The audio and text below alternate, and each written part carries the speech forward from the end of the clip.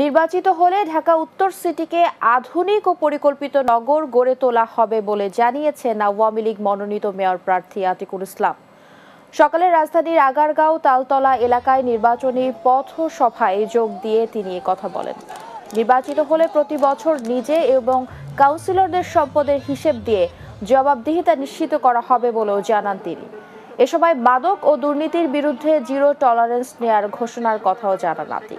প্রতিদিনই বিএনপি মিথ্যা অভিযোগ করছে উল্লেখ করে এসব অভিযোগ পরিহার করে তাদের অংশগ্রহণমূলক নির্বাচনে অংশ নেয়ার আহ্বানও জানান তিনি।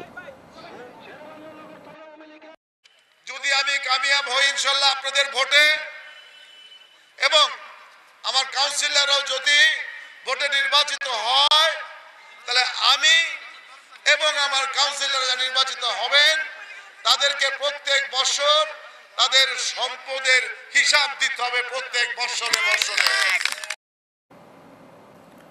লন্ডনে বঙ্গবন্ধু ভবন বাস্তবায়নের দাবি জানিয়ে সংবাদ সম্মেলন করা হয়েছে।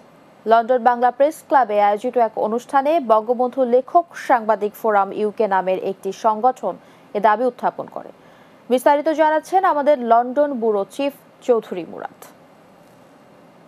লন্ডনে বঙ্গবন্ধু ভবন বাস্তবায়নের দাবি জানিয়ে সংবাদ সম্মেলন করা হয়েছে। গেল শুক্রবার লন্ডন বাংলা প্রেস ক্লাবে অনুষ্ঠিত বঙ্গবন্ধু লেখক সাংবাদিক ফোরাম ইউকে নামের একটি সংগঠন এ দাবি উত্থাপন করে।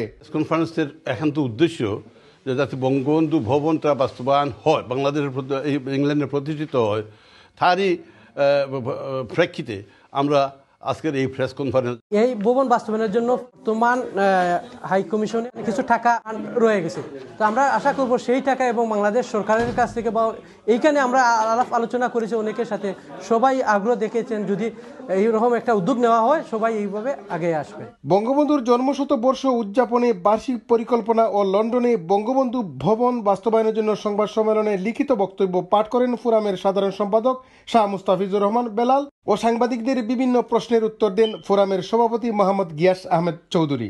এ সময় সংগঠনের পক্ষে আরও উপস্থিত ছিলেন ডক্টর আনিসুর রহমান আনিস, বাতিরুল হক সর্দার, সাংবাদিক আনসার আহমদুল্লাহ ও আর অনেকে।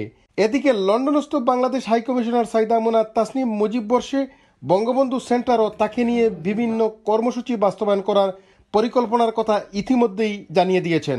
আশা করছি আমরা মুজিব বর্ষতে এটা উদ্বোধন করতে পারবো, দোয়া করবেন যেন করতে পারি। এটা এখনো কাজ চলছে। এটার পোর্টসমাউথ ইউনিভার্সিটিতে একটা বঙ্গবন্ধু চেয়ার করার আলোচনা চলছে। তাছাড়া ম্যানচেস্টার ইউনিভার্সিটিতে চেষ্টা চলছে, সেটা একটা ভিন্ন হয়তো ইয়েতে হবে।